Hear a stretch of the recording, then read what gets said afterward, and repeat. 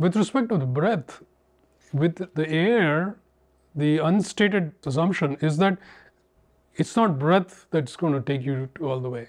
Your breath is very significant, but it's not like the breath has to be perfected in order to enter into this realm of beingness.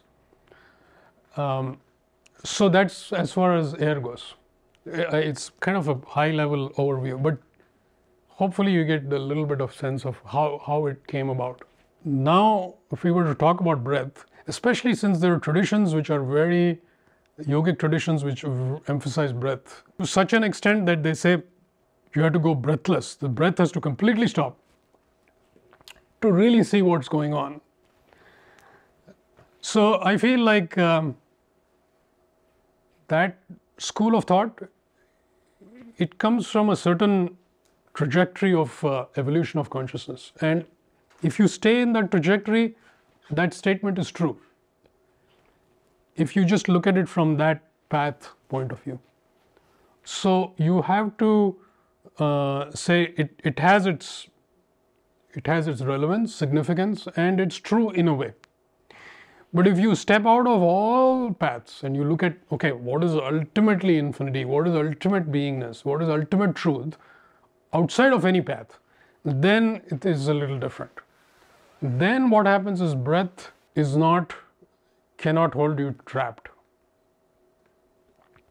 In fact, if you look at the same yogic traditions, if you go advanced enough, they will tell you that in that tradition too. Because guess what? Imagine somebody progressing in a certain yogic tradition and they start getting breathless. It's like, wow, okay, finally after 100 years of meditation, I got to the breathless state. And oh, indeed, it's amazing. Fantastic. You got a glimpse. Now, I got to get back and do my dishes and polish my shoes for tomorrow's work and all. Guess what? Out of the breathless state, right? So the breathless state is always a transient thing. It is like for 5 minutes I was breathless yesterday, I was in samadhi. Fantastic. Where are you now? Out of samadhi. It's always breathless leads to not breathless. You can't stay indefinitely breathless. So then in that particular path, it says you eventually get to a point where no matter what the breath is doing, you are in that state. Eventually it gets to beingness if you follow it far along.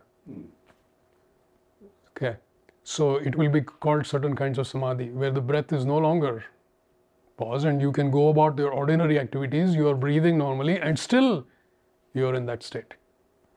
That is what I call beingness.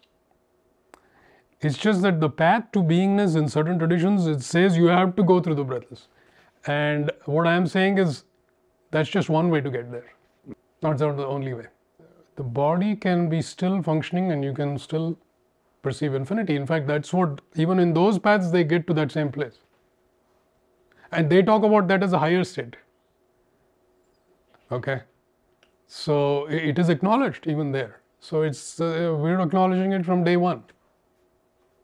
When you choose light, life becomes increasingly joyful, purposeful, and inspired.